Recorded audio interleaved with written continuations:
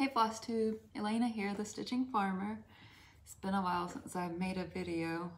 Thought I was going to be able to film more videos instead of less with both my kids being in school, but I just haven't had a lot of time lately. I've been working out at the Navarre store a lot, which is about an hour drive. So I'm now permanent there. So this summer we're planning on moving out that way. Navarre is kind of like this quaint little beach town. A lot of military there. It's right next to Hurlburt Field. So it's a big Air Force base, and then it's real close to Eglin Air Force Base too. So there's a big, large military population there, which is good. Always makes you feel safe. You know, we always have these planes flying off and all over, and you hear bombings, and you know, people will be like, "What's that noise?" And you're like, "That's the sound of freedom." So yeah, you get used to it. When we first moved here and the house was shaking from the bombings, it's like, oh, are we under attack? But no, that's just normal now. You don't even notice it. You just kind of, I guess they're bombing. They have like so much land here that they own so much of it, the military. So it's nice though. You can go on a lot of it. Like we take the boys fishing out there, and you just gotta, they'll tell you like a few days before what's going to be off limits and what you can go on.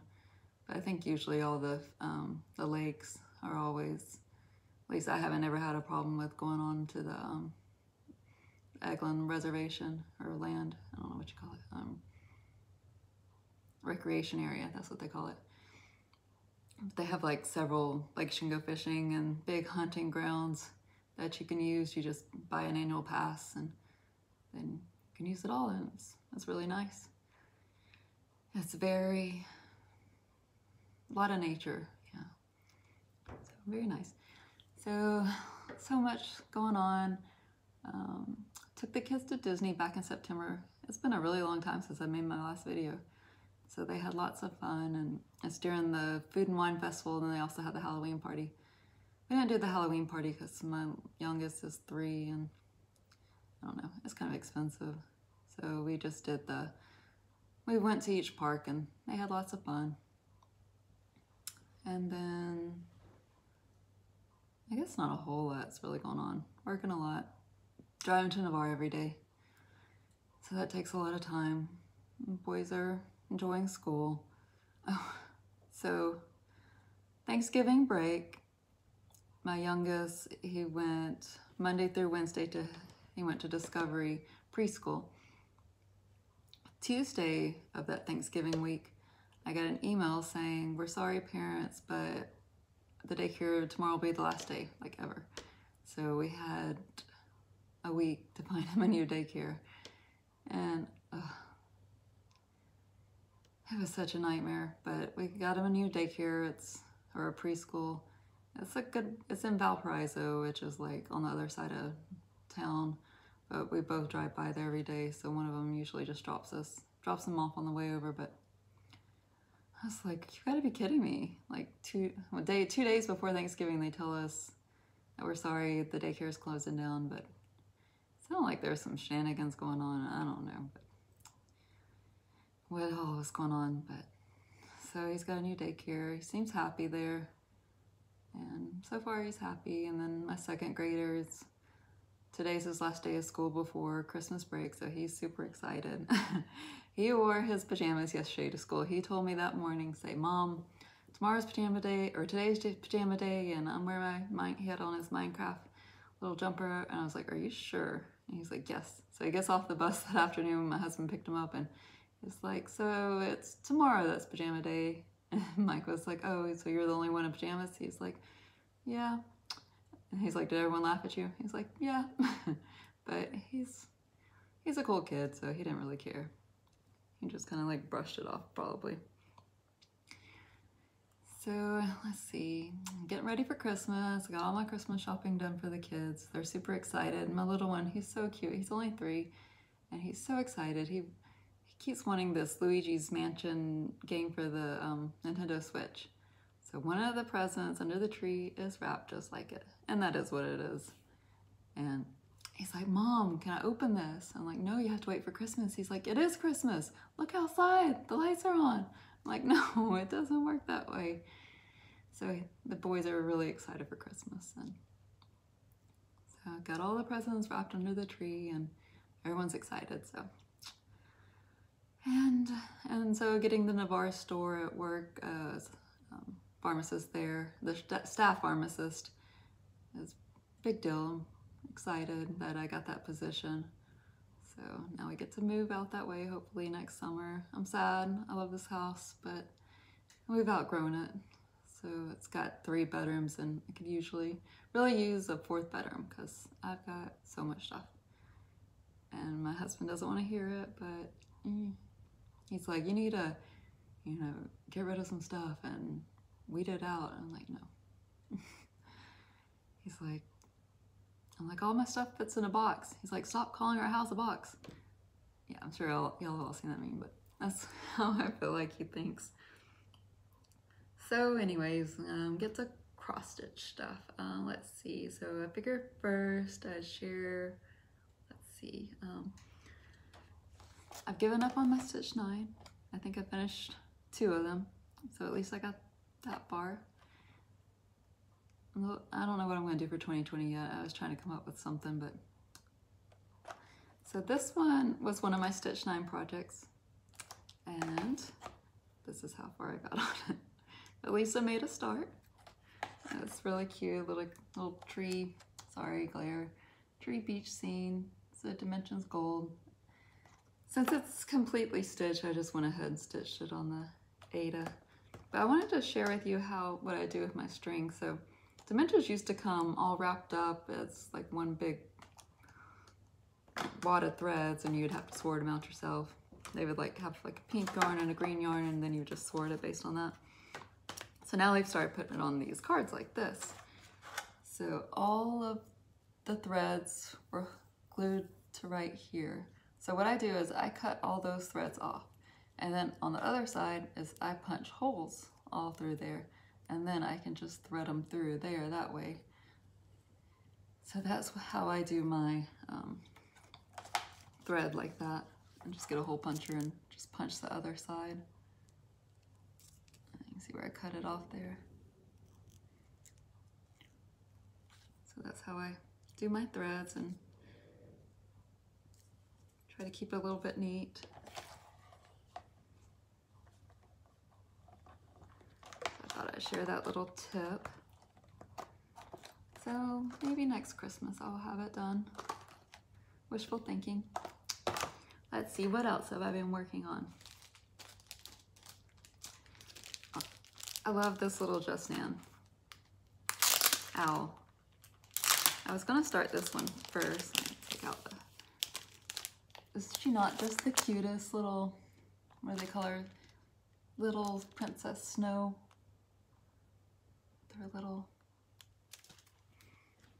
owl eyes. She's got a little crown in there and a little sequence for her eyes. There she is again. Can't get rid of the glare. I'm having to film on the other side of the table so you get to see my messy living room.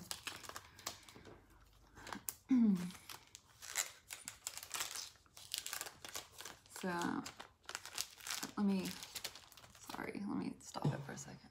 All right, I'm back. Okay, so I meant to grab this before I started filming, but I forgot. So one thing I'm working on is this Frosty Snow Cube. I took it out of the plastic so it doesn't have the terrible glare. But look at, is this not adorable? I just love it. Let me see if I can unhook it here. Yeah. So this is pretty small, so I just decided to do it on my Q-snap. Look at how tiny. I just love it. Little tiny trees, little tiny birds. So one thing, I completely lost my train of thought. I don't even remember what I was gonna say, but what was I gonna say? Oh, so the back stitching. So I used to be one of the, my mom always told me, wait till the end to do all the back stitching. now I've learned that that's just a terrible idea because by the end I'm ready to be done. And so now I backstitch as I go. So I am completely done with each section that is done. I just started this this bottom section here. So this is the top and this will be the bottom. And so each one of the ones with the scarves is the sides. So I had just started, so I've done the top, and so now I'm doing the sides. And then down the bottom will be the, what it sits on is the bottom piece. You actually do stitch all 6 sides instead of just leaving one open. I'm guessing it's easier, it'll be easier to enclose that way, having a 6-sided box instead of the 5. Since it's not, you know, it's stitched on linen, so it's not real stiff. And then to go with this is, I'll take it out so I get rid of the glare, is, did I not bring this over here? Well, his name is Frosty Chillingsworth, Mr. Frosty Chillingsworth, the little mouse that sits there. And I have completely finished stitching him. Is he not the cutest? Little scarf and the little cardinal birds, little ears and nose. So I haven't finished him yet. I've read over the instructions like 10 times on how to do it. I'm just so intimidated by it, but maybe I'll work on it tonight. I don't know. I did cut it out, as you can see, but just a little intimidated about how to put it together and stuff it. I got the stuffing and everything. And, oh, let me show you one other thing, sorry. It's just right here.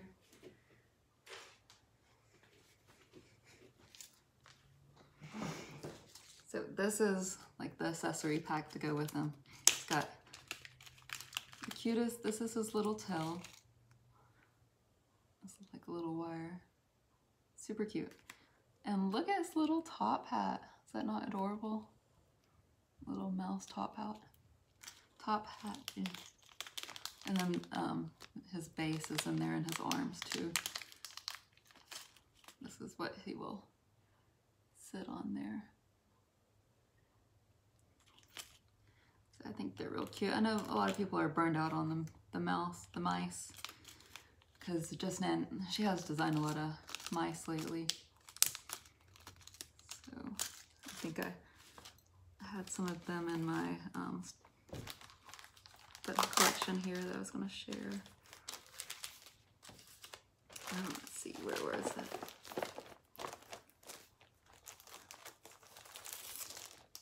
Oh, the scissor roll. So she's done spring, summer, and fall, or autumn. And so this is the autumn one. I can't wait to see the winter one. But this one is my favorite.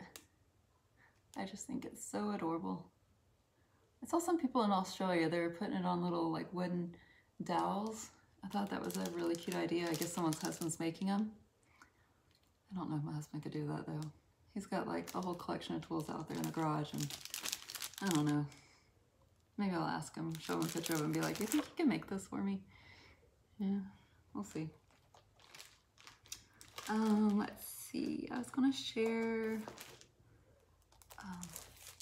so this has been in my stash for a really long time. I've actually started it like a long time ago, I was actually in college still, I was undergrad, so it would have been like probably 2004. And I pulled it out and the fabric had really yellowed. I guess the oil from my hands or something. So I ended up just tossing it. But I'd like to try to do it again because I did save the instructions and I don't know if I want to use, this gold metallic thread is really hard to work with. It just, if it's just like one piece, it's okay, but usually you have to mash it up with a piece of DMC and it just twists and just, it's hard to work with. But I really love these. These are one of my, probably my favorite ornaments that Dimensions has done. I really love the real bright and bold colors. So this is Timeless Elegance Ornaments. But there is a lot of, looks like couching in that with the gold metallic thread. It's such a pain doing it with the metallic. This is also a new release from Dimensions. a new Santa. A lot of their new releases lately haven't been very cute, but I do like this one. It says Believe. So I'm trying to get the glare. So maybe, I think I will stitch this one on linen. There's a lot of non-stitch space there. I'd rather not see the holes from the Ada. So I change that over. I got one of my unicorn charts, super excited. Got it for less than $100 off of eBay. Christmas Cove, this one, it's been one of my unicorn charts for a long time, so I was so excited to finally get it. Maybe I can make it a 2020 stitch. Let's see, what else? This one I really want to stitch so badly. I want to start it. I'm sure everyone's seen this one if you're a Mirabilia fan. It's the Garden Prelude. I really like her on the natural linen, so I decided to, that's what I'm going to stitch her on, except that I got the one flecked with metallic, so it's got gold metallic flecks in there. So that's what I'm planning on stitching her with. And I've got the bead pack here. Not like terribly many beads. There's only 5 different color packs. I thought the two were the same, but no, they're all different. I think they're mostly in the flowers, so I just love her dress. It is just so pretty. And then she's got, there's some silks and some of these get expensive. I think they're like $6 or $7 a piece, so they start adding up quickly, but I love stitching with the silks. So pretty. But these are the Water Lilies by Karen. And then she only has one little Kreinik. Oh, so last video I said something about a tool that I use to straighten it. I don't remember the exact wording I used, but it's a straightener. A little mini straightener, $10 off of Amazon. So when you pull this off the spool, it gets really curly. So you use this and it straightens it just like your hair. Not that I ever use it on my hair, but I use this more for cross stitching than I ever have on my own hair. I'm just kind of like a wash and go person, wash and go girl. I kind of like dry it a little bit, but I've never really spent a whole lot of time on. I used to color it back when I was younger. I used to color it blonde, but it's such a pain to keep having to touch up all the time. So now it's just my natural hair color. I figure once it starts going gray, I'll start coloring it again, but until then, I'm not gonna worry about it. So I told my hairstylist, I'm not coloring it until I have to. Some people can rock that, you know, that gray-white hair. Hopefully someday I will too. But let's see what else. Oh, so Kathy, my friend, she sent me a couple charts. She also sent me the a chatelaine, beautiful design. And I couldn't find it. I'll find it for next video, but it was the Autumn Water Garden. It's just so beautiful of a design. All the Water Garden series is. But she also sent me this blackbird it's from the Loose Feathers series. And then a Jeanette Douglas. I really enjoy her designs too. Very pretty. I like that too. So what else was I going to share with you guys? Oh, I was going to share my chatelaine. I was really hoping to have this done by the end of the year, but as you can see, it's not quite there yet. So this is the back side of the palace. So I'm not quite done with the building yet. Hope you can see it good there. So I've still got to fill in the rest of this, and then of course backstitch it. There's quite a bit of backstitching. And the last gate on the bottom, and then there is a bunch of like trees and that goes all the way around. I really love these corners. I think they're so pretty, and the ribbons, which it has like that woven look, the lattice that I still got to put on there too in gold. I don't remember if I showed you guys. If you look really closely at this, it's so heavy I can't hold it with one hand, but right there is like the symbol for Louis the, I can't remember which one he was, 14th or 16th, the Sun King. It's a symbol. I bet that used 5 different colors of gold, like a dark gold, a light gold, a medium gold, so many, and you're stitching it over one. So that was fun. And then I've still got to do all the beading too. And there's quite a bit, not as much as my sparkling peacock, which I brought down to share with you guys. So I was like, you know what? The first time I ever showed it, I didn't do a good job. I didn't know what I was doing. I didn't realize that you're supposed to turn this phone sideways and to get the full length. So I thought I brought it down to show you guys again. Let's see. So I've gotten into quilting a little bit. I've never done it before, but I was watching Priscilla and Chelsea, and she was showing the beginner quilt, and I was like, oh, I would really love to try that. You guys, you might not be into it, I don't know, but it was actually a lot of fun.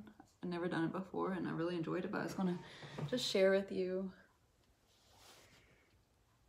because I have completely finished it. Let me move this chair out of the way for a minute. So, I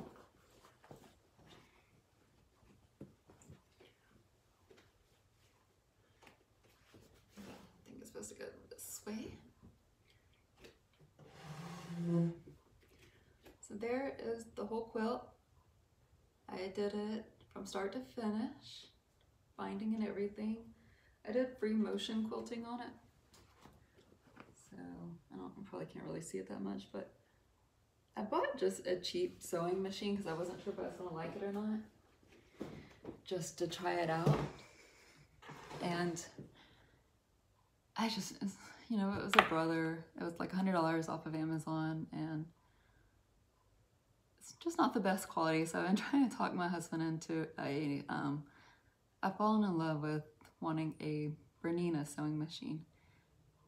And I told him the price, and he was like, that's as much as a used car, like a nice used car. I was like, but I like it, you know, I love it. I wanted the tulip pink Bernina 770, and it's a lot of money. I couldn't believe when I saw it. I got sticker shock the first time I ever saw it. I was like, oh my gosh, but maybe someday. Maybe once he starts working and, you know, we're all settled in our new house, maybe. And also, I love this pattern, the sawtooth star. So this is a, it was a free pattern. If anyone's interested, you know, just comment if you want, and I can see if I can find the pattern because I can't remember. But this isn't cotton fabrics. This is batik fabrics. So it's a little stiffer. I guess it's more tightly woven. But I really like the sawtooth pattern. And so let's see, was there anything else I was going to show you before I was going to turn it around? I don't think so. All right, so I'll turn it around and I'll show you my sparkling peacock. Okay, so here we are, flipped around with sparkling peacock.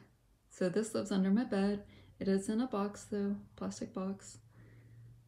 And as you can see, it's been folded up left. I really want to send it to Jill Rensel framing to get it framed. So hopefully when we're a little bit more settled next year, I will do that. But I have to say, this was such a fun stitch. Every stitch was just such a joy. Look at these colors. How could you not love stitching with these colors? I think that's the one thing, the struggle I'm having with stitching Versailles is the colors just aren't as vibrant. Look at that's a flower medallion there. Also these neat little cube. See all the specialty stitches. Look at all these beads. I know this isn't the most heavily beaded, but it's up there of the chatelaine designs. Look at that. All the eyelets, the roads. Just beautiful stitches. It was so much fun to stitch. Look at this middle here. All of that is beads. Like all of this.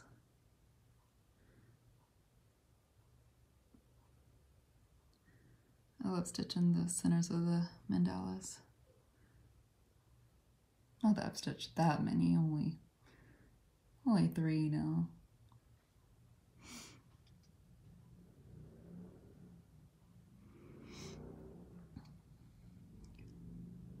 But this was just such a pleasure to stitch. Let's see if I can zoom out here and get the whole thing going. There we go.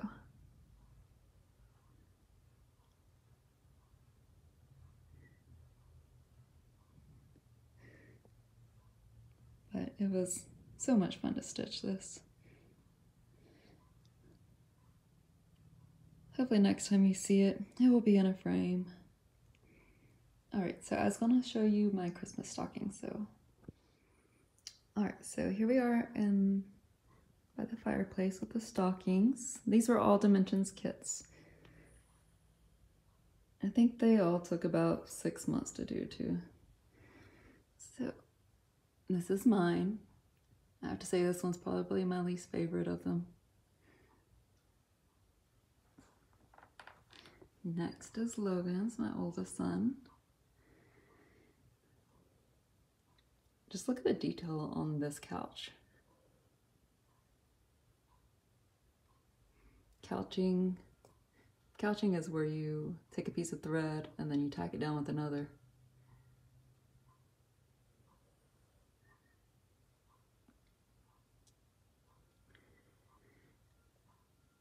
This one's my favorite. My youngest son, Holden.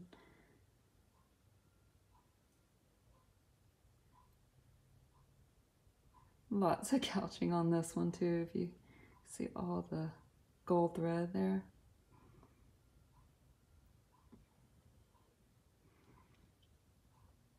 And then my husband's. His was the one I stitched first. I think I stitched his was probably 2009. Right about the time we got married. Oh, my dog is snoring down here. Let's see if I can get her. Hi, Lola. Hi, pretty girl.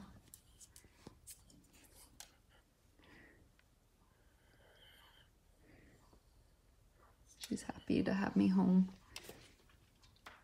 So I still have my autumn stuff. As my husband Mike where the Christmas garland was, and he said it's up in the attic, so I don't know if it's going to come down before Christmas. That is that. Oh, and then I was going to show you my Christmas village. I won't show you my whole house because it's a mess though. And here is my Christmas village. So this is what happens when you're a boy mom.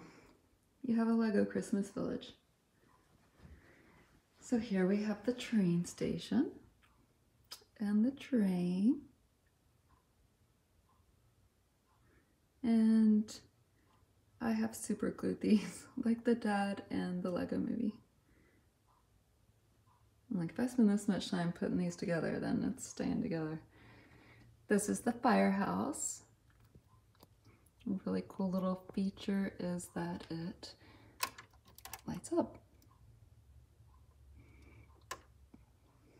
And then this is the most recent, the gingerbread house. And it also lights up with the little fireplace there. If you ever, I don't know if you ever put one of these together, but it's pretty impressive. Like just the attention to detail that they do. They're not cheap though. But this is my Lego village. This one had more to it, but my kids pried it off. Same with the fire station. I think the kids pried some of that off too. No, it looks pretty together. I know the truck they did.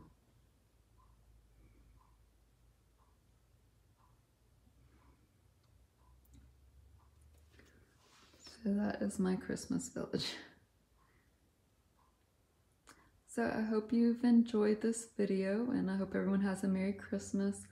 I don't think I'll get to film another video before the new year. Hopefully by then I'll decide what my 2020 goals will be. So everyone have a Merry Christmas and a Happy New Year, and I'll see you in 2020.